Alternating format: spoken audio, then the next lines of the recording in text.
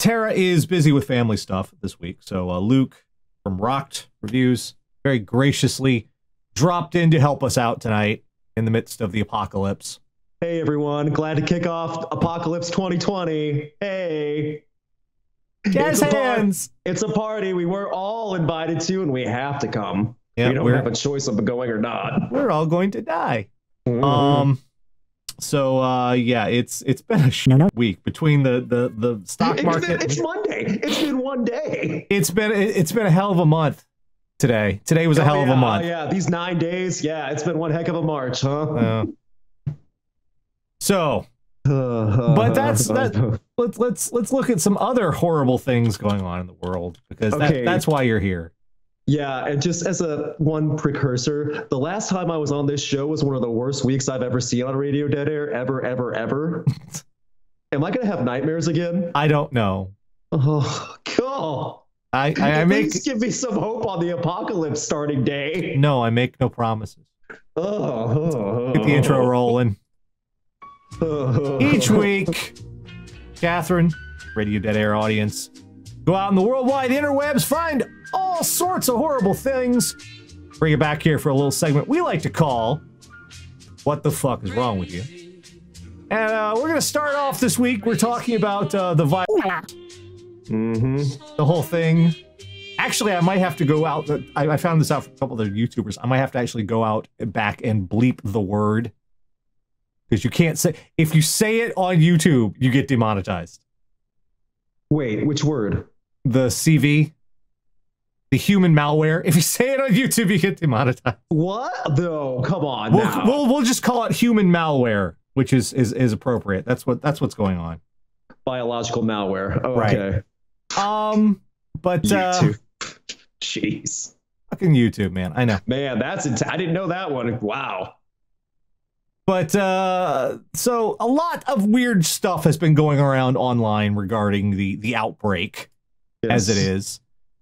Oh, you can say it, you just get demonetized. Right. Yeah. So it's the Voldemort rule. We have to call it that which shall not be named. Will not be named. But a lot of misinformation's been going on. And a lot of news has been trying to correct some of that misinformation. Let's help out as a public service. We are going to continue and help that. Did you know that cocaine will not cure or prevent the infection? The extended part of that headline. Oh. A fake claim, yeah.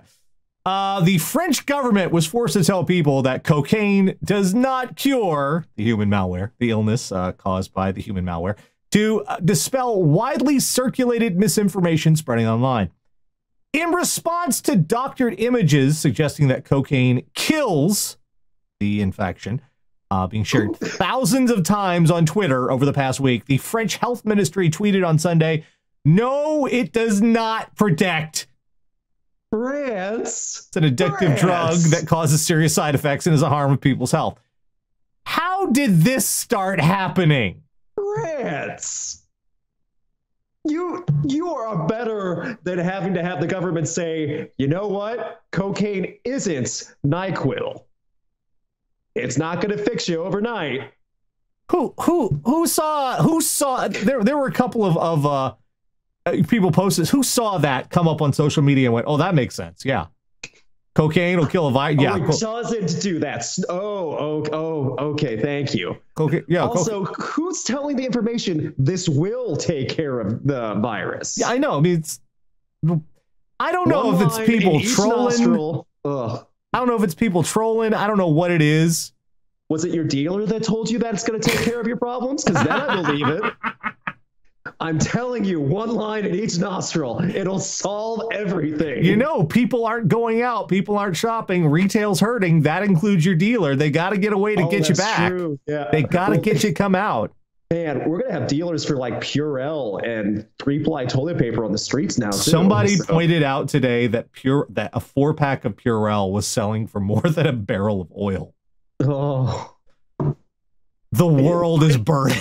I know, right? It's like, yeah, can I just dunk my hands in this oil? That'll clean something, right? That's cheaper. Also, I just know this too. I was talking about this earlier. There's going to be like, it's still Girl Scout cookie season. Right next to the table of Girl Scouts is going to be a bunch of guys just selling Purell and Lysol spray and making a killing out of it. Yeah, because they're buying it all.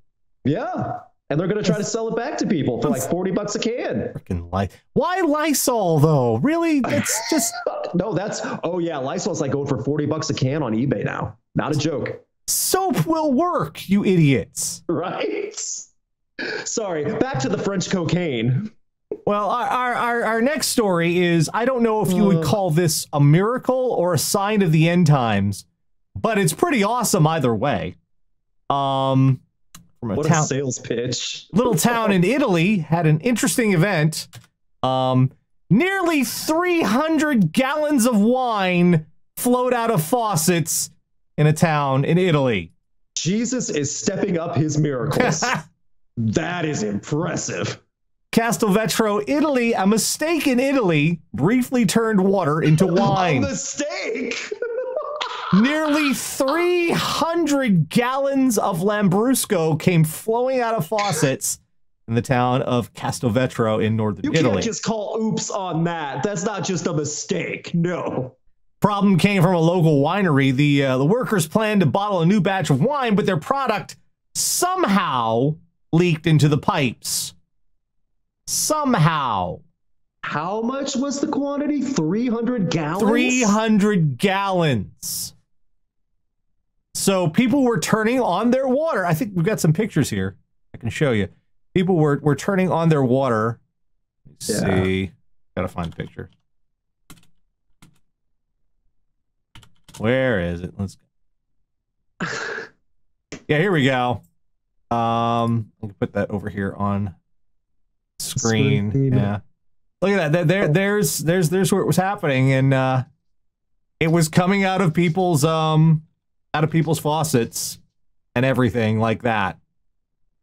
Can Billy come out to play? Sorry, Johnny. He tried to brush his teeth and now he's hammered. He has got a wine hangover and he is not coming out anytime soon. Yeah, people are like, how does 300 gallons just leak? You can't just knock that over either. That's not just a crack. Oh, man. Some dude was just disgruntled as hell is what I'm thinking. That's not an oops. That's not an uh-oh. There's more to that story for sure. But somebody wanted a raise and it did not happen. Yeah, can you imagine you try to get, okay, not even, if I got into the shower and suddenly hot wine starts pouring out, for a moment or two, that's going to freak me the hell out. This bath bomb is amazing. No, I'm seriously going to be like, what's happening to the water? This is like red wine. It's red wine too. It's not white wine. It's red wine. You'll be terrified. So this is what happens when Jesus goes for a swim. What? Just all that movement from Jesus, his miracle powers. Hey, Jesus! What you doing? We told you to stay out of the pool. Hey, what the fuck? What? Jesus, what the fuck? 300 gallons, though. That's pretty good size. I mean, that's at least one of those above ground pools in the backyard. Right? Oh, man. That is a lot of... Again, I'm just thinking of like a little kid. He's not going to know, or she's not going to know. It's red. Whatever. Man. Mommy, there's juice coming out of the faucet. I have a headache. Leave mommy alone with the sink for a good hour. You go downstairs and sleep. This is the best afternoon of mommy's life. There's like one American woman named Karen in Italy is like, thank you, God. Thank you, Jesus. Thank you. This is all I've ever wanted. Thank you. Oh my gosh. If you could get the downstairs sink to put out liquid chocolate, I would also appreciate that too. Thank you so much. Well, next up we have this. Yeah, this is about a bit more of our wheelhouse. Of course it is. Well, these last two weren't nearly as horrifying. Well, this is from Michigan. I don't understand this headline alone. I have many questions. I'm sure you will too. From Michigan. Ancient sword of the meth king seized by Michigan police. Has Linkara covered that comic yet? Oh no, that wall. Oh no. Oh, it's a table. But that's still, a table. Oh, that table. Ancient sword of the meth king. Uh-huh. A fearsome looking weapon dubbed, quote, Ancient Sword of the Meth King by a Michigan police department is now in police evidence. The Bath Township Police Department posted a Facebook photo this week of a cache of weapons, including the insane looking sword, and noted jokingly, quote, while you were sleeping, in the early morning of January 27th, officers conducted a traffic stop on a vehicle. Subsequent search located a very odd combination of illegally possessed weapons as well as methamphetamine. Small town police department is known for cracking jokes on Facebook. Readers were quick to applaud their latest offering. Turns out the weapon is from the hit Japanese anime Bleach, which eagle-eyed fans pointed out. It belongs to a character named Renji Abari. Replicas can be bought online at Heavenly Swords for a mere $58.99. The meth sword for $58.99. Also, look at some of those guns. I'm not sure of what's real and what's not there. I was going to say, some of those do not look completely legit, but some of those do look like bullets. And if we know he had meth, this was all in his car. I mean, there's riding dirty and there's riding dirty. What the fuck, man? That is Detroit dirty right there. Oh my gosh. Who is? Hey, can you give me a ride? Oh, sure, hop in. Oh my gosh. Who is right? Why would you drive around with this sword? Yeah, that doesn't even look like anything really. Like even like sword aficionados would be like, what the heck? Yeah. Why would you drive her? What? I mean, while you were watching Breaking Bad, I studied the Bleach. Okay, that was good. Okay, that was good. But like, this is the most attention Bleach has gotten since what, 2009? Yeah, ever since the commercial stopped on Cartoon Network, pretty much. I'm just like, what, a good 4 or 5 knives. I can't tell if those are real bullets or not. I can't either. One of the guns looks like a toy. The sword looks like it was like, I don't even know. Ancient sword of the meth king. The ancient sword of the meth king. I love how the police department made this joke, and then there's like all the weebs are like, actually, it's from Bleach. It's from an anime. It was very popular. It was on Cartoon Network for a long time. I'm sorry. Have you heard of Adult Swim? Have you heard of Adult Swim? If that's a Michigan police officer, I'm sure he has more problems to deal with than wondering what Bleach character held that sword. Also, I really hope it was not like that police officer's first day, and that's the guy he had to bust. There are worse things to do on your first day. I agree, but man, that's a problem. That's like some weird monkey paw luck if you get that guy for your first day. Meth and toys and knives. Well, speaking of, we're rolling right along with our police stops. We have another police stop. This one is Louisiana. This dude, this falls into the chutzpah category. I think that, yeah, definitely. Yeah, this is chutzpah. Okay. A driver was pulled over with expired 1997 license plate tags. That's impossible. There's no way. He says he's been busy. Have you seen the line at the DMV? Wait a minute. So 97, 23 years? A Slidell Police Department officer pulled over a man for an expired license plate that hadn't been renewed since 1997. Well, was this like on a trailer hitch that stayed in a garage? Nope, regular old car. Well, how? Don't like they have to like change license plates designs after decades or something? Yeah, they do. How did he get away with it for that long? When the officer asked the man why, the driver replied, quote, "Sorry, officer, I've been busy lately and totally forgot to renew my registration. I will take care of it as soon as I get home." Promise. Chutzpah. Man. People are like, is he a time traveler? Maybe. Is this like the Louisiana DeLorean? Oh, no. 23 years. Listen. I don't know how he got away with it either, man. Have you ever had a good experience at the DMV? A good experience? I've had a neutral experience. Okay, you know what? Have you ever had an expected experience at the DMV where you got what you wanted, got out, and no issues? Okay, let me ask it this way. Have you ever had a terrible experience at the DMV? Oh, God, yes. Okay, so have I. Oh, God, Have you ever had one so bad that you put something off for 23 years? I know. There's no way. 23 years? Because you still can't find time? Man, I've driven around. I think one year I forgot to, I forgot. Yeah, it was because I got back here and I got, I forgot which month my registration was and I changed it back over. That's normal. I completely forgot it was time to get a new registration. And they stopped me like the day. Yeah. Fucking cops are like on it, Johnny on the spot. They're like, you know, your registration expired. I'm like, oh crap. And they'll let me go that time because it was like the first of the very next month. They're aware of that stuff. People are like, he totally stole that plate. He may have. Maybe.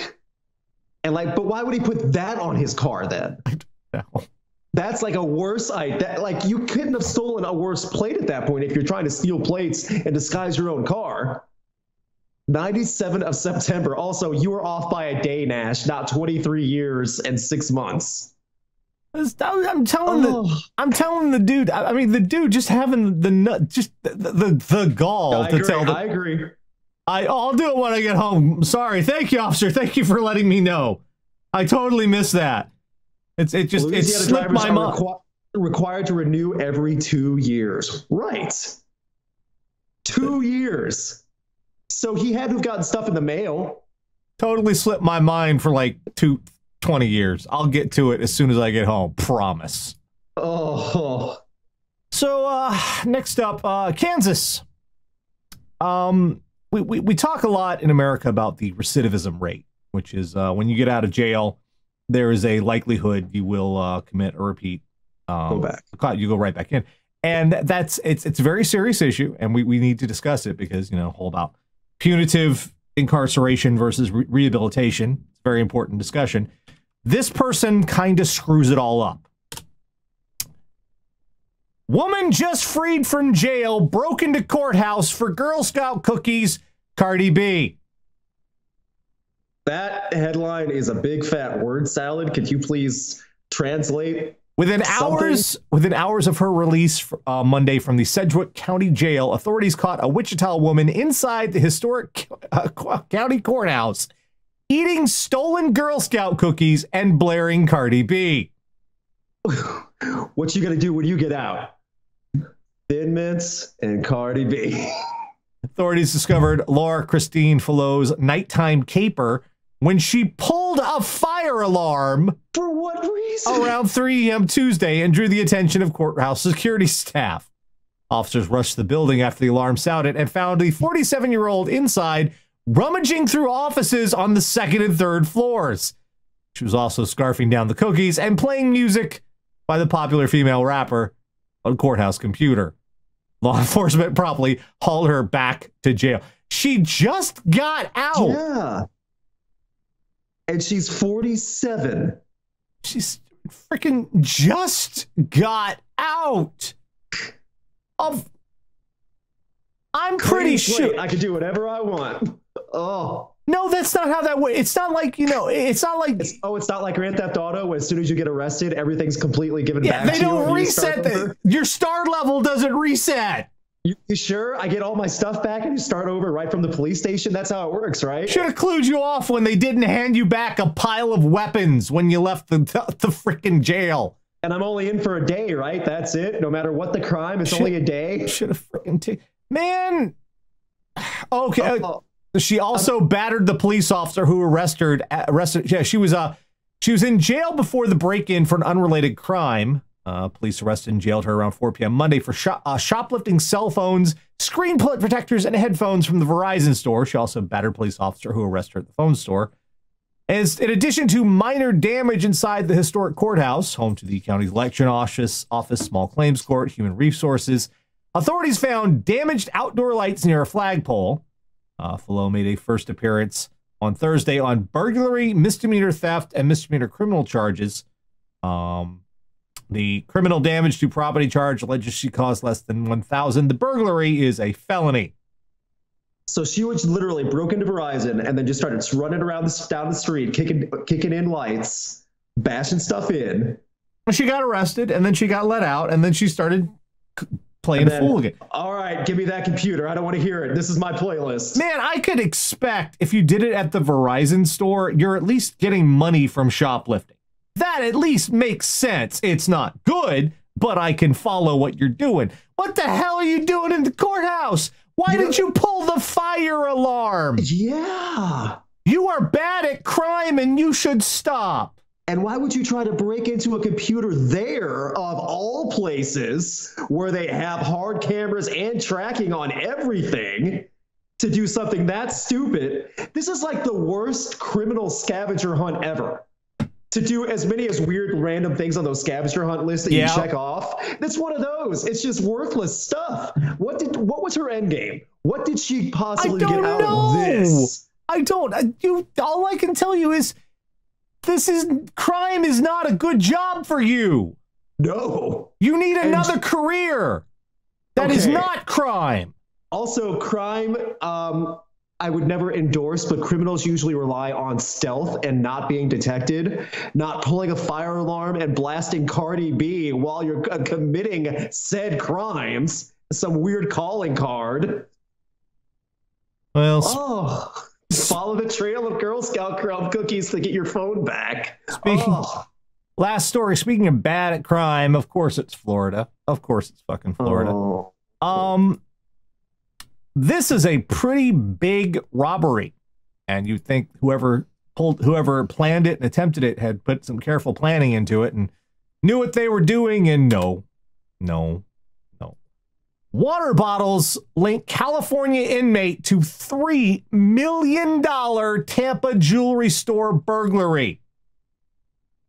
Using water bottles. That's a heist. Using water bottles left behind at the crime scene, Tampa Police Department has solved a $3 million jewelry store burglary investigation. You see why you should recycle and throw your stuff away in the trash can? You see, kids? Marcello's fine jewelry was robbed on April 27, 2019, after an individual's cut the power off to the store after hours, pried open the front door to get inside. Police say the suspect then used a cutting torch to open the safe in the room and stole $3 million worth of gold and jewelry. This was a legit heist. So yeah, dude came in like, you know, old school with the blowtorch and shit. Yeah. And the individuals got away with the burglary, but left behind several used water bottles on the store's counter, which later became critical evidence. And look, they made this is a disaster in there. Look at that shit. Yeah. There's money and shit everywhere. DNA from the water bottles would later match a Los Angeles County Police Department. I just see the dudes like, what? How'd they do it? I wore gloves. On the video, like about a minute in, there's the mugshot of the guy. He's like, but I did everything right. I know I did. This is the dude actually did all the planning. He did all the Ocean's 11 bullshit. Yeah, he wrecked that safe too. That safe is obliterated. Probably even had like a montage explaining his plan to somebody. And theme music playing in his headphones. Right. All right. So doing all that going on, and at the last moment, leaving the water. Ugh. How do you got away with it? $3 million, and I think he probably would have gotten away with it too. Then. Yeah, apparently he was doing great, except but until then. Until he lost track of his water bottle. Currently in the Ventura County Jail on $1.1 million bond. Now charged with burglary. Damn, son.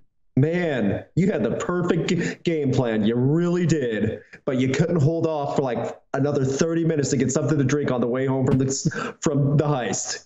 You couldn't wait. You couldn't stop for Quick Trip or Sheets. Wawa, they have Wawa in Florida. You couldn't wait for Wawa. You had to bring something in with you. I mean, you know what? People are remarking on it right now. What I have here, I've got a water bottle. This is a non-disposable water bottle. I take it with me.